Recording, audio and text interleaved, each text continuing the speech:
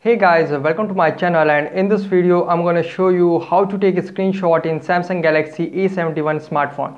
Okay, so the first method is just press and hold volume down and power key together for 1 to 2 seconds to take a screenshot just like this. Here you can see. Allow the permission. You can see just press and hold volume down and power key together for 1 to 2 seconds to take a screenshot just like this.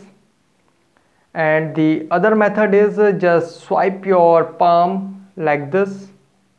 You need to just swipe your palm just like this to take a screenshot. Here you can see, just swipe your palm to take a screenshot just like this.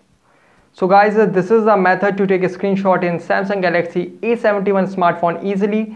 Guys, thanks for watching. If you have any query, let me know in comment section below. Please like, share, subscribe and click on bell icon for latest updates.